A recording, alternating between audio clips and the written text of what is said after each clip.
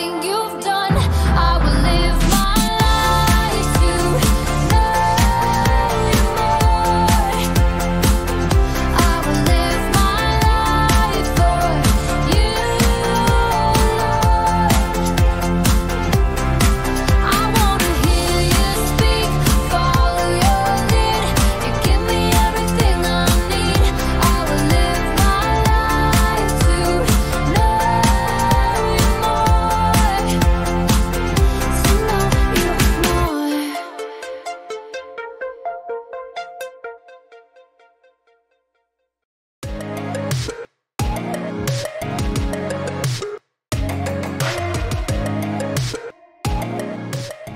Good day, everyone. I'm Haley, and I was just thinking, if I were going to go on a treasure hunting adventure, who would be the best person to take along with me? This is gonna take some wisdom. Wisdom is finding out what you should do and doing it. You know who knows a thing or two about hunting for treasure? Pirates! Arr! Pirates have been hunting for treasure for generations. She'd make the perfect person to bring on my adventure. Arr! I'll find your treasure for ye. X marks the spot. Then again, the only reason pirates buried treasure in the first place is because they stole it from someone else. I'm not sure they can be trusted. Sure we can. A pirate's word is her bond. That's the code of the sea. Arr. Well, when you put it that way. Hey, wasn't your eye patch on your right eye? Oh, sorry about that. Now, about that treasure. I wonder if I should take my Aunt Jeannie on my adventure. Oh, how nice of you to think of me for your little trip. Bless your heart. Oh, I don't know. She may be a little old for treasure hunting. But then again, she was an investigative journalist for Archaeological Digest magazine for 40 years. 42 years, dear? Ooh. You know a thing or two about hunting for treasure, don't you, Aunt Jeannie? I've been around, that's for sure. Well, it seems like a no-brainer. It's obvious who I should take on the treasure hunt. It's, thank you. Was a hard decision, I'm sure, but I'm the star that you've been searching for. In today's story, we'll hear about a king who had a hard decision to make. Follow the advice of his friends or people who are older and wiser. It's fun to talk that way. I imagine doing it for our whole adventure. Nope. I'll see you soon.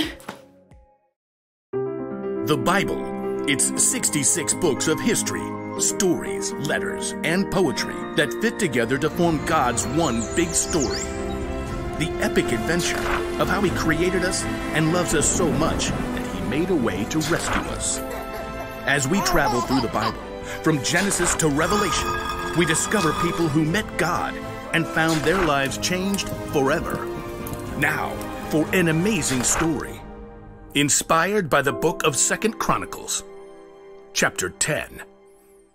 For over 40 years, King Solomon ruled over Israel. During that time, he did some pretty amazing things, like building a breathtaking temple for the Lord and a beautiful palace for himself. He received visitors from all over the world. He shared with others the wisdom God had given him. Much of this wisdom can be found in the book of Proverbs, including this advice on how to gain wisdom. Walk with wise people and become wise. A companion of foolish people suffers harm. Unfortunately, Solomon's son Rehoboam did not pay attention to his father's words. He believed his way was best. And when Solomon died, Rehoboam became king of Israel. All hail King Rehoboam! Wow, check me out! Golden crown, spiffy palace, this is the life. Though the kingdom was strong under Solomon, he made the people work extremely hard. Now the Israelites wanted to see how this new king would treat them. Led by a man named Jeroboam, they came to see the king. Hey, you stole my name. It's Jeroboam, not Rehoboam. Whatevs, Jer. Now what do you want?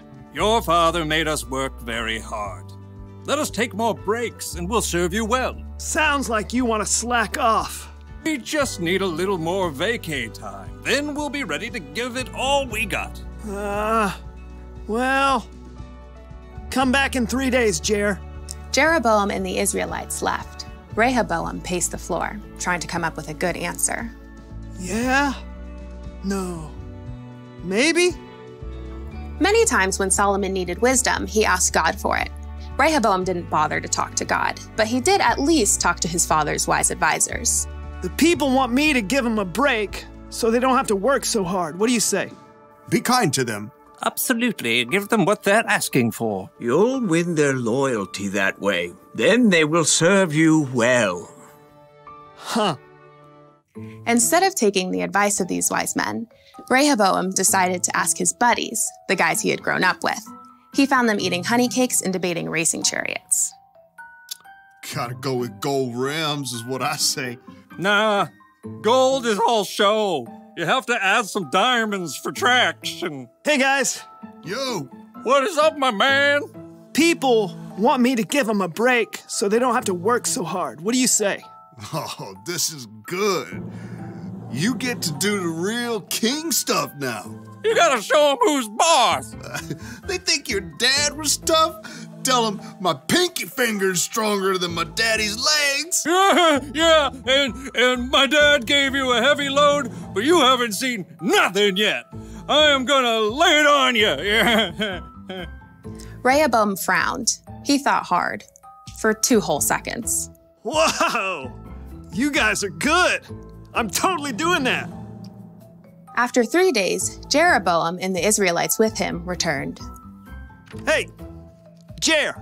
Your Majesty, will you lighten the heavy workload your father gave us? My pinky finger is stronger than my father's legs. My father put a heavy load on your shoulders, but I'll make it even heavier.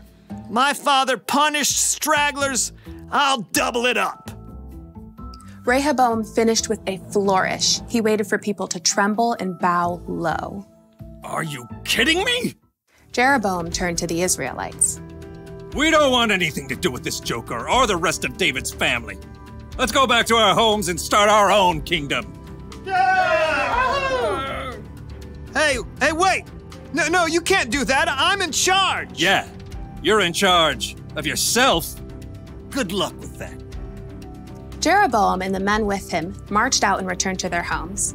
From that day, the nation was split into 2 kingdoms. Rehoboam still ruled in Judah, but Jeroboam was made king of Israel. Totally not my fault. Rehoboam failed to listen to his father's own words. Walk with wise people and become wise. A companion of foolish people suffers harm. Rehoboam's foolishness nearly cost him all of the kingdom.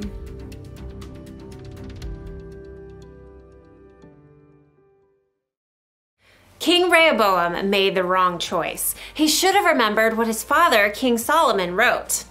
Walk with wise people and become wise. A companion of foolish people suffers harm. That means if you want to become wise, you should find someone who's wiser than you to spend time with. Jesus' disciples spent 3 years hanging out with him, listening to him teach, watching the wise way he lived. We should find someone to learn from too.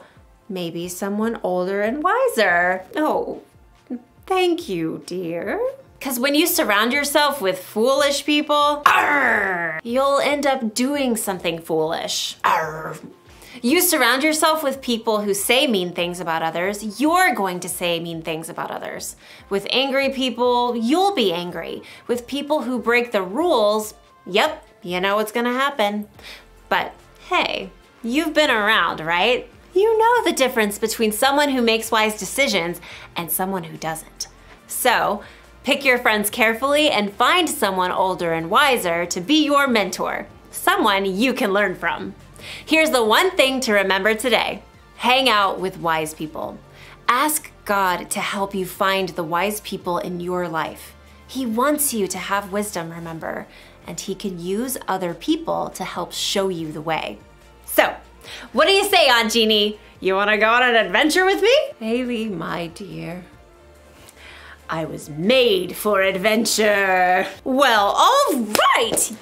I'll see you all next time. Bye. Bye from me too.